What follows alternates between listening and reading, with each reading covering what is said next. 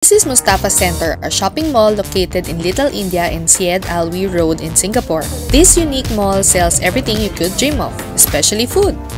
I was especially interested in the food they sold here, so I went to their grocery where they sold a lot of treats I brought home as well as many unique Indian products. I also took a look at their other products, but unfortunately, I can't show them all since I can't cram all my clips into a 1-minute video. A neat thing about Mustafa Centre is that it's open 24 hours, so you can pop in and buy some treats for yourself if you've wanted.